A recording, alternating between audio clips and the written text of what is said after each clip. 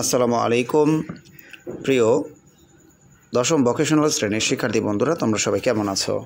আশা করি সবাই ভালো আছো, সুস্থ আছো। আলহামদুলিল্লাহ আমিও ভালো আছি। বন্ধুরা, তোমাদের জন্য আরও একটা ক্লাস নিয়ে আসলাম। এই ক্লাসে এসএসসি 2019-এর বোর্ড কোশ্চেনের সমাধান করে দেবো আমি এই ক্লাসে।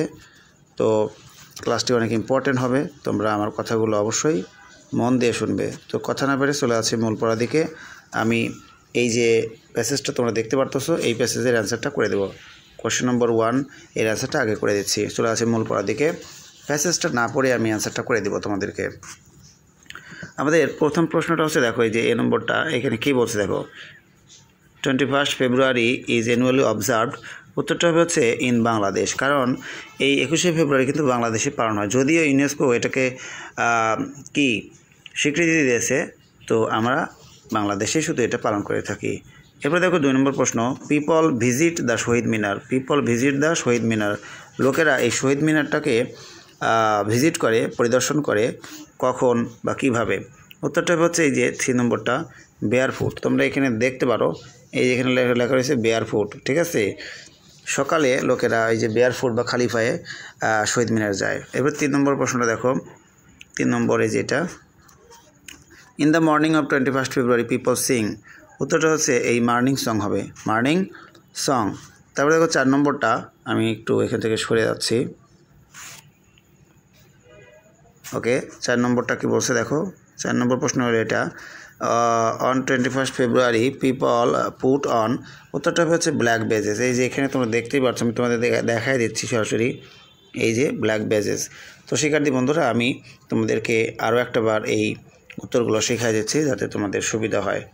তো আবার দেখাই দিচ্ছি। আচ্ছা, আমাদের 1 নম্বর এমসিকিউ এর উত্তরটা হচ্ছে in Bangladesh. People in 21 February is annually observed. উত্তর হবে ইন বাংলাদেশ। তারপরে দেখো পিপল ভিজিট দ্য শহীদ মিনার। উত্তর হবে বেয়ার ফুট। 3 নম্বর প্রশ্ন, in the morning of 21 February people put Singh. উত্তর হবে মর্নিং সং, শোকের গান গায়। 21 ফেব্রুয়ারি পিপল পুট অন। উত্তর ব্ল্যাক বেজেস। শিক্ষার্থী বন্ধুরা, আশা করি তোমাদের এই বোর্ডের যে 4টা এমসিকিউ সেটা তোমরা বুঝতে পেরেছো, এবং আমি এখন তোমাদেরকে কোশ্চেন নম্বর 2 এর অ্যান্সারটা করাবো, ঠিক আছে। তাহলে আমাদের 1 নম্বরটা শেষ, আমি এখন 2 নম্বরটা যাচ্ছি। আমি তোমাদেরকে উত্তরগুলো দেখাই দেবো। এবার দেখো তাহলে 1 নম্বর প্রশ্নটা কি, what do the people place at the শহীদ মিনার। তোমরা আগে লিখবে the people put, the people place, the people place. এই যে প্লেসের পরে দেখবা এই যে লেখা আছে এখানে রেথস, এই শব্দটাকে বসিয়ে দিবে। দ্য পিপল প্লেস রেথস, তারপরে হচ্ছে অ্যাট দ্য শহীদ মিনার, এটা তারপরে লিখে দিবে শেষ পর্যন্ত, তাহলে উত্তরটা হয়ে যাবে। তাহলে আমি আবারও বলতেছি, দ্য পিপল প্লেস, এই শব্দটাকে বসাই দিবা, রেথস, তারপরে অ্যাট দ্য শহীদ মিনার। আমাদের 2 নম্বর প্রশ্নটা একটু তোমরা দেখো। 2 নম্বর প্রশ্নটা কী বলছে বন্ধুরা, why are various programs organised. উত্তরটা হবে, তোমরা আগে লিখবে ভেরিয়াস প্রোগ্রামস, এটা লিখবে ভেরিয়াস প্রোগ্রামস। আমি সরাসরি দেখাই দিচ্ছি তোমাদেরকে, ভেরিয়াস প্রোগ্রামস। এই যে এখানে আছে, এই দেখো ভেরিয়াস প্রোগ্রামস, তারপরে এই যে এখানে একটা আর বসাই দিবা, আর অর্গানাইজড ইন রিমেম্বারেন্স, বাকি অংশ যা আছে বসিয়ে দেবে। তাহলে এটা হচ্ছে কত নম্বর প্রশ্নের উত্তর হবে, এটা হচ্ছে বি নম্বর প্রশ্নের উত্তর হবে। তাহলে এই যেটা হলো এ নম্বর, আর এটা হচ্ছে কত নম্বর, এটা হচ্ছে বি নম্বর প্রশ্নের উত্তর। কিন্তু তোমরা লিখবে কিভাবে, এই যে ভেরিয়াস থেকে শুরু করবে। আচ্ছা, আমি দেখাই দিচ্ছি, ভেরিয়াস থেকে দিলাম, এটা হচ্ছে বি নম্বর। তারপরে দেখো 3 নম্বর প্রশ্ন, how is 21 February observed in Bangladesh. কীভাবে এই 21শে ফেব্রুয়ারি বাংলাদেশে পালন হয়। বন্ধুরা, তোমরা কীভাবে লিখবে দেখো, আমি তোমাদেরকে দেখাই যাচ্ছি। উত্তরটা হবে হচ্ছে এই যে এখান থেকে তোমরা লিখতে পারো, এই যে people were black badges and go to the শহীদ মিনার, এই যা আছে পুরো লাইনটা তোমরা প্রথম লাইনটাকে লিখে দিবে। অনেক দূর তোমরা লিখতে পারো যে বাংলাদেশের লোকজন কিভাবে শহীদ মিনার এই কী বলে 21শে ফেব্রুয়ারি পালন করে। আর তারপরে একবারে লাস্টের প্রশ্ন দেখো, what is the year of 21।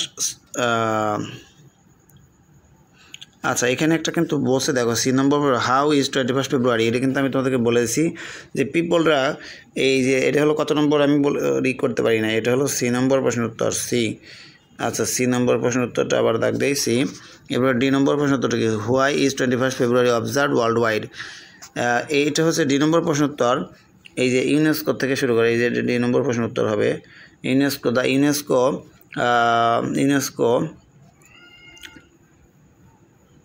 on 17 November in 1999 proclaimed 21st February as the International Mother Language Day in recognition of the sacrifices of the martyrs of the rightful place of Bangla.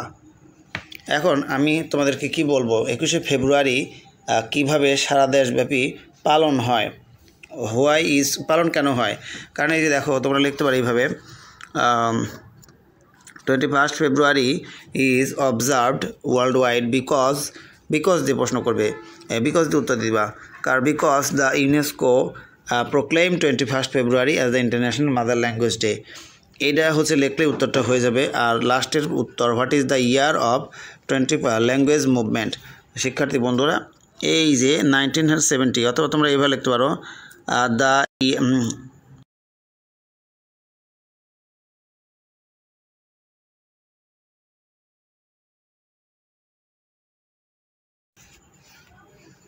Problem হইতেছে। ওকে, লাস্টের প্রশ্নের উত্তরটা হচ্ছে 1952 is the year of language movement.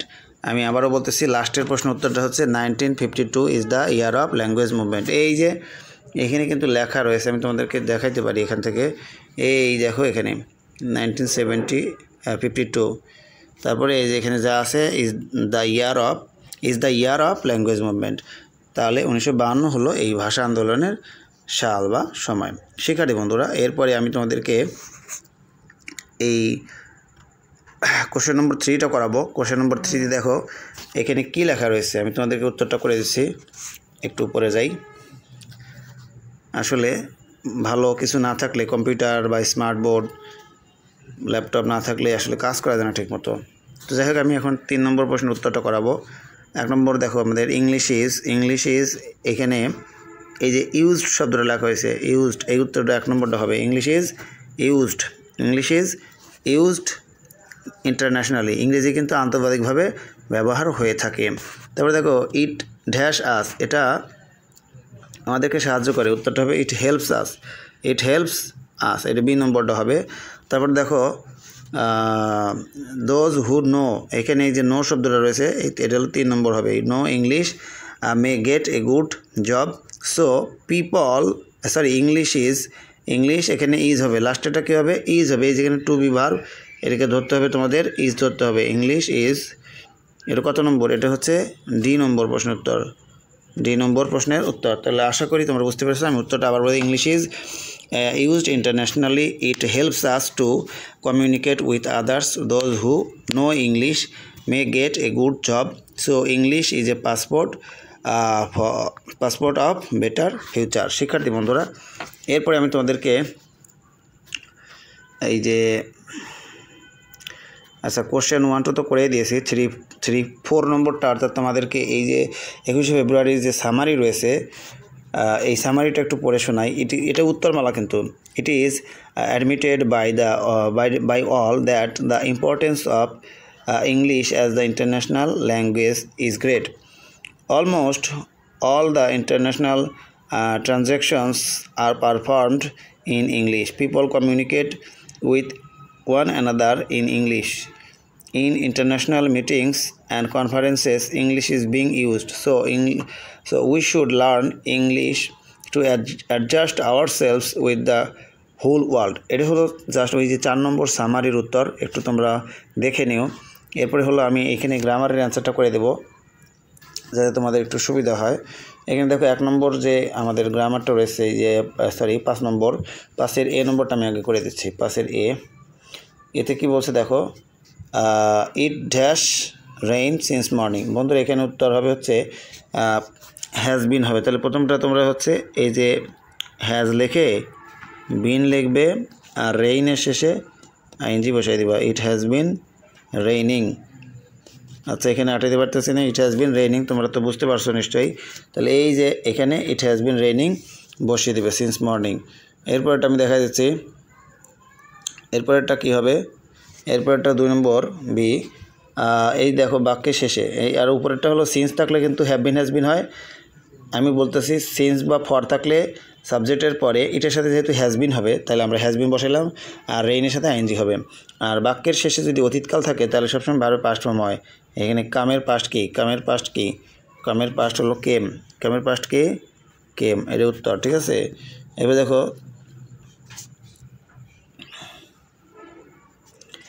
তারপরে যে 3 নম্বরটা, 3 number C, I saw the boy playing. কোনো বাক্যে শেষে যদি শূন্যস্থান থাকে তাহলে তোমরা ওই ভার্বের শেষে আইএনজি বসাই দিবা। তাহলে এখানে লেখা আছে প্লে, আইএনজি যুক্ত করলে হবে প্লেয়িং, ঠিক আছে। উত্তরটা এটাই হবে। এরপর ডি নম্বর প্রশ্নের উত্তর হলো ইফ আই। এখানে বি থাকলে সবসময় এখানে ওয়ার হবে। ইফ দিয়ে প্রশ্ন করলে ওয়ার হবে, WERE, ঠিক আছে, ওয়ার। আচ্ছা, ভালো লেখা হচ্ছে না এখানে। তারপরে এই নম্বরটা দেখাচ্ছে তোমাদেরকে, শি ইজ গোয়িং নাও।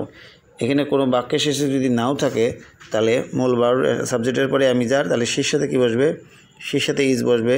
আর গোয়ের শেষে কী হবে? গো plus ING, going, she is going. শিক্ষার্থী বন্ধুরা লাস্টেরটা হচ্ছে দেখো মিস্টার আলম এখানে উইল বিল্ড হবে, উইল BUILD, বিল্ড। কেন হলো তা আমি বলে দিচ্ছি। এই দেখো বাক্যের শেষে ফিউচার রয়েছে, নেক্সট ইয়ার মানে পরের বছর, তাহলে ভবিষ্যৎ বোঝাইলে শ্যাল উইল, মূল ভার্বের আইএনজি, মূল ভার্ব শ্যাল উইল, তারপরে হলো মূল ভার্ব। আমি নিয়মটা আবার তোমাদেরকে বলে দিচ্ছি। যদি এই যে নেক্সট ইয়ার থাকে বা ভবিষ্যৎকালকে উল্লেখ থাকে তাহলে তোমরা শ্যাল বা উইল লিখবে, শ্যাল বা উইল, SHALL, শ্যাল অথবা উইল লিখবে। লেখার পরে তোমরা হচ্ছে এই তারপরে মূল ভার্ব বসিয়ে দিবে।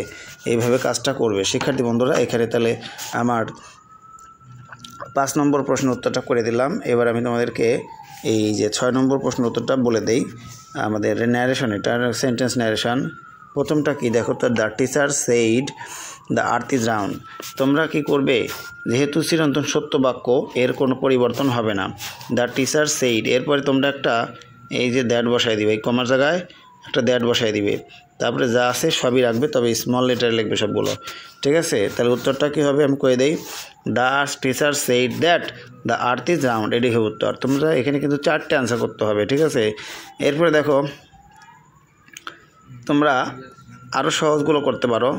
এই যে এখানে দেখো এই যে সি নম্বরটা, দ্য বয় শেষ থাকলে কিন্তু যে ভার্বের পরিবর্তন হবে না, রিপোর্টেড স্পেসের ভার্বের পরিবর্তন, এখানে যে ভার্বের পরিবর্তনটা হবে না। দ্য বয় সেজ, তারপরে তোমরা একটা দ্যাট লিখবে এখানে, THAT, that, the boy says that. এখানে মাই ফাদার আছে না, মাই ফাদারের জায়গায় হিজ ফাদার লিখবা, যেহেতু ওর বাবার কথা বলতেছে, এটা আমার বাবার না, ঠিক আছে। তাহলে শেষের পরে কি লিখবে? দ্যাট লিখবে। দ্যাটের পরে ওই যে হিজ মাই ফাদার আছে, তাহলে আমরা লিখব হিজ ফাদার, ঠিক আছে, হিজ ফাদার। আচ্ছা, তারপরে হচ্ছে ইজ ওয়ার্কিং অ্যাব্রয়েড, এটা ঠিক থাকবে। আচ্ছা, এরপর দেখো 3 নম্বর প্রশ্নটা গেল। 2 নম্বরটা আমি করে দিচ্ছি, হি সেইড টু মি। এখানে সেইড টুটা পরিবর্তন হবে, সেইড টুটা কী হবে? সেইড টু পরিবর্তন হয়ে আক্সড হবে, কারণ এই যে প্রশ্নবোধক চিহ্ন রয়েছে, হি আক্সড মি, এখানে WH থাকলে WH বসবে। হোয়েন ইউটা থাকলে কি বলছে, যেহেতু তোমাকে মি বলছে, তুমি নিজেই বলছো, তাহলে হোয়েন আই উইলটা হয়ে যাবে would go home, when I will go home. তারপর দেখো 3 নম্বরটা শেষ, 2 নম্বর শেষ। এবার ডি নম্বরটা করে দিচ্ছি, শি সেইড টু মি আছে না, she said to me, she told me লেখো, শি টোল্ড মি। তারপরে হচ্ছে এই যে মে আফটার সেন্টেন্স হলে এই কমার জায়গায় দ্যাট দিতে হয়, তাহলে শি told me that আল্লাহ মাইট, মে থাকলে মাইট হয়ে যাবে, এটার সূত্র রয়েছে, সূত্রটা আমি তোমাদেরকে বলছি। প্রথমে সাবজেক্ট দিবে, তারপরে মে থাকলে মাইট হয়ে যাবে, শি মাইট হেল্প ইউ থাকলে কী হবে? ইউ থাকলে মি হবে। আর একটা আচ্ছা আজান দিচ্ছে, যাই হোক আমি তারপরে এই যে 1 নম্বর প্রশ্নটার উত্তর দেখেন, the girl said what a nice bird it is. এটা হচ্ছে একটা exclamatory sentence. The girl exclaimed with joy that what a nice bird it was হয়ে যাবে, ঠিক আছে। যাই হোক শিক্ষার্থী বন্ধুরা, আমি তোমাদেরকে দেখানোর চেষ্টা করলাম। এই সাইডে আরও অনেক গ্রামাটিক্যাল কাজ রয়েছে, আমি তোমাদেরকে আদান হচ্ছে একটু পরে তোমাদেরকে বলতেছি। তো শিক্ষার্থী বন্ধুরা, আমি তোমাদেরকে এখন হচ্ছে একটু সহজ পড়াগুলো বলতেছি। অনেকেই কিন্তু কঠিন পড়াগুলো বুঝো না, তাই আমি তোমাদেরকে সহজ পড়াগুলো বলে দিচ্ছি। আর এখন 8 নম্বরটা পড়াবো, ঠিক আছে?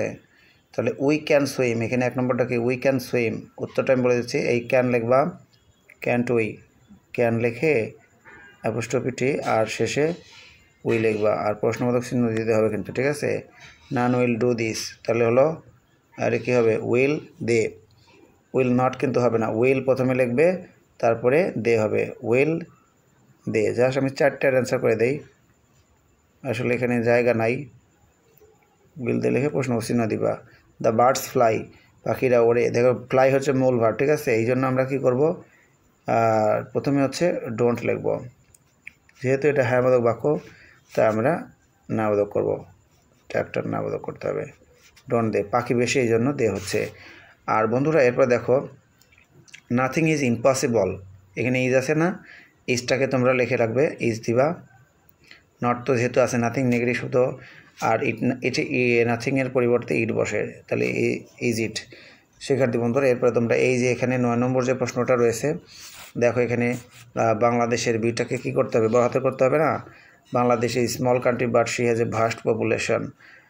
এরপরে এখানে ফুল স্টপ দিয়ে দিবে। অ্যাট প্রেজেন্টের এটা বড় হাতে লিখবে, at present her population is 16 crores, এনে একটা ফুল স্টপ দিয়ে দিবে। তারপরে এই ডাব্লুটাকে বড় হাতের করবে। We need to control our population, grow more crops and thus. আচ্ছা যাই হোক, এরপর ফুল স্টপ দিয়ে দিবে। শিক্ষার্থী বন্ধুরা এরপরে তোমরা হচ্ছে এই যে 10 নম্বর প্রশ্নের উত্তরটা দেখো। প্রথমটার উত্তরটা আমি বলে দিচ্ছি। Dash he is poor, he is honest.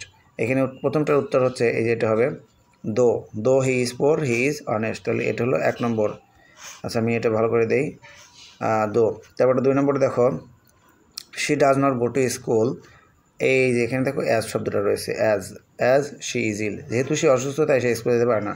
3 নম্বরটা do or die, do or die, তাহলে এখানে সি নম্বরটা হচ্ছে এটা হবে অর। তারপর ডি নম্বরটা কি? ডি নম্বরটা হচ্ছে D number if I were a king, if I were a king, এটা হলো ডি নম্বর হচ্ছে, ঠিক আছে? এবারে ই নম্বরটা কি? This is the book which I want, এটা হলো কত নম্বর হচ্ছে? ই নম্বর। This is the book. আচ্ছা wait here until I want, return হবে, এই যে এটা এফ নম্বরটা হবে। তো শিক্ষার্থী বন্ধুরা এখানে আমার ক্লাসটা শেষ হলো। ক্লাসটি তোমাদের যদি ভালো লাগে অবশ্যই একটা লাইক দিয়ে দিও, পারলে তোমাদের বন্ধুদের মাঝে শেয়ার করে দিও। তোমরা যারা এখনও ইংলিশ উইথ আজিম ইউটিউব চ্যানেলটা সাবস্ক্রাইব করোনি তারা অবশ্যই চ্যানেলটি সাবস্ক্রাইব করে ফেলো। আর ভোকেশনালের যত পড়া রয়েছে ইংলিশ বিষয়ক সেগুলো আমি অবশ্যই দেওয়ার চেষ্টা করব, যেহেতু আসলে অনেকেই ভোকেশনালের ক্লাস কিন্তু বানায় না। আসলে আমি এখন থেকে সিদ্ধান্ত নিয়েছি ভোকেশনালের ক্লাসগুলো বানাবো, যাতে ভোকেশনাল শ্রেণীর শিক্ষার্থী বন্ধুরা উপকৃত হতে পারে। তো শিক্ষার্থীরা তোমরা আমার এই ইউটিউব চ্যানেলটা সাবস্ক্রাইব করে দিও। তোমাদের জন্য যে যে পড়া বানাতে হবে বা দরকার সেগুলো আমি বানিয়ে দেবো, তোমরা সেগুলো অবশ্যই দেখবে ইনশাল্লাহ। তোমরা প্রত্যেকেই ভালো থাকো, সুস্থ থাকো। আল্লাহ হাফেজ।